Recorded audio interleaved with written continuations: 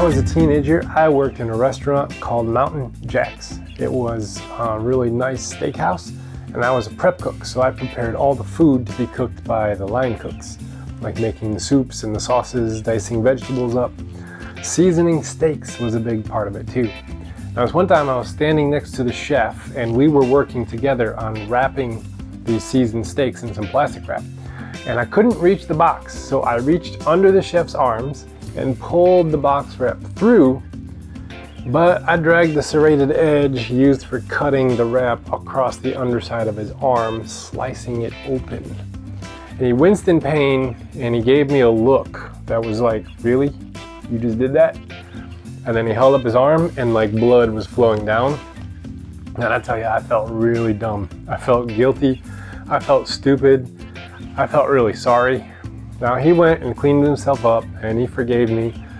But man, every time I saw that bandaged arm, I still felt really stupid for a long time.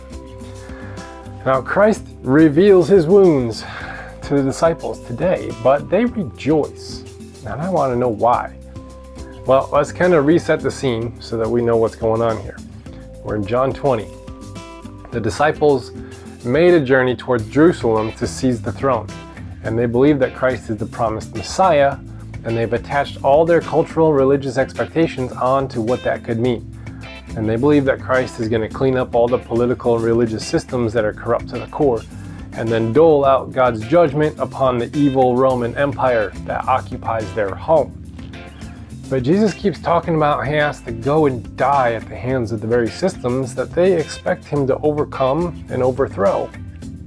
None of it actually makes any sense to them. So Christ willingly walked into the hands of his enemy and died. That was just like 48 hours ago in this narrative. So now it's Sunday evening. The women disciples have said something about seeing Christ risen from the dead, because they're the ones who had the courage to leave the house and visit Christ's tomb. And then all the men disciples are hiding in this place with like locked doors in fear. Now, things outside have not calmed down yet from the whole weekend's turmoil. And then Jesus is just like standing there among them saying, "Peace to you." Like, really? Roman soldiers are patrolling the streets, and angry mobs still hot and bothered. The religious authorities are probably still on the lookout for Jesus's followers, trying to stir things up again. And Jesus says, "Peace to you." It kind of sounds like that situation where you're like, "Hey, calm down." And then you don't calm down. It just gets you all riled up again. What kind of peace is even available in a moment like this? And then he shows off his wounds on his hands and his side where he got the spear in there. Why? Maybe it's to show them that his humanity is still here, so they know that this is the same man who hung on the cross a few days earlier. So this means that what Jesus said was true. Human evil wasn't stronger than divine love and humility. Could be that, maybe, but maybe also to that Christ shows them their failure. See, most of these men abandoned Christ in his hour of need, just before the crucifixion. They were all like, "We're going to go and die with him," earlier in this book. But they expected to go down in this glorious battle, not walking willingly into the clutches of their enemies. And now Christ shows off his wounds, but not to make them ashamed. They rejoice when they see the wounds. And I had to ask why. They now see firsthand that their failures did not lead to the end of their Messiah and God's mission.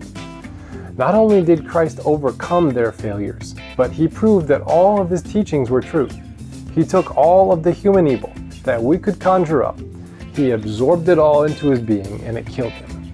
But he walked through death unscathed, and now stands before them alive, bearing the marks of his death for them to see. Now, the way of Christ is a non-violent love that seeks justice. And now this has been proven true and more powerful than evil and power. Now, their failures were not powerful enough to divert God's end of love and justice for the world. So this moment feels like forgiveness and redemption and hope, bigger than their ability or inability to be faithful, powerful, or successful. Somehow, Christ's resurrection transcends them and yet includes them.